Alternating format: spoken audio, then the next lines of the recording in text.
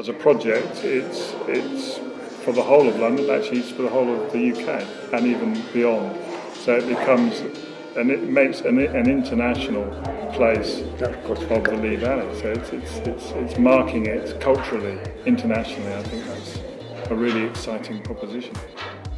Good art in the right place is magnificent, has been for the last thousands of years, and it draws people. It's the culture of the society. And of course it's open again to everybody. It's not something which is only drawn to certain people. So I think art will open people's eyes and give them pleasure.